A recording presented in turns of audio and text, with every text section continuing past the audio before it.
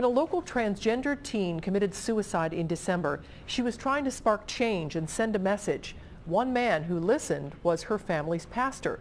Local 12's Anjanette Levy joins us now with what he has learned from Leila Alcorn's death. Anjanette.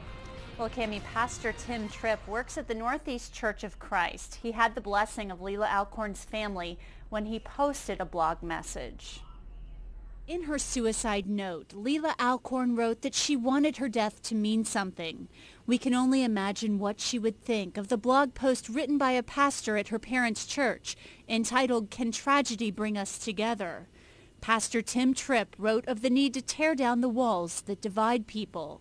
I can't help but wonder what would happen if people on both sides of the wall would stop thinking up ways to vent their anger toward the other side, but instead just reach over the wall and grab a hand on the other side. Leila Alcorn's suicide sparked sadness and anger around the world. She was assigned as male at birth and named Josh, but as she developed, identified as a female. Lindsay Deaton organized vigils for Leila. She identifies as a transgender female and was overjoyed by Pastor Tripp's blog.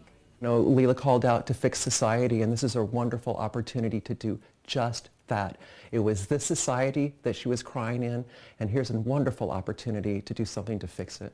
Deaton sees the blog post as an olive branch, one that she gladly accepts.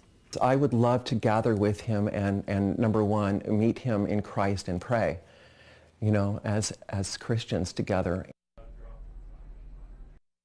Pastor Tripp and Cincinnati City Council member Chris Seelbach plan to meet next month to discuss these issues. And on Local 12 News Live at 11 on Monday night, we'll have more on Lindsay Deaton and her transition. We'll also talk to her wife, who has been with her for nearly 40 years. Cami? Anjanette, thank you. If you want to read the pastor's entire post, we have a link to his blog at local12.com. Just click on the red Get It button.